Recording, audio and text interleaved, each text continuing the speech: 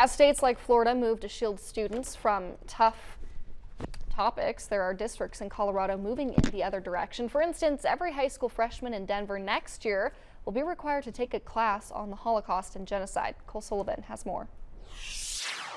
The class will be called The History of Power, Conflict, and Healing.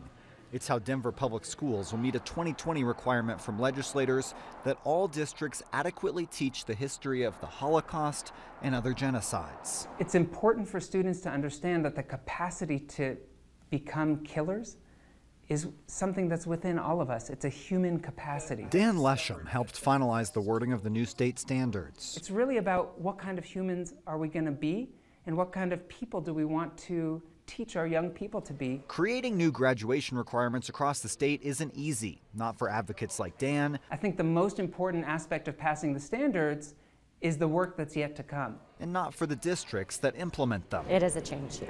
3 new required classes have rearranged Denver's course catalogs. Typically, our high school students in 9th grade would take a world history class to begin with. Now the new class on genocide will take its place starting this fall. DPS will also add a personal finance course and a change to the existing high school health class. The goal with our new graduation requirements is that our students leave us career and college ready and also ready to enter our community as very healthy, highly operating adults. Dan hates the cliche, but says he believes the Holocaust class is more necessary now than ever, especially as anti-Semitism continues to rise. And through learning about genocide and understanding the experiences of the victims, I believe that we inoculate ourselves against the possibility of becoming killers ourselves.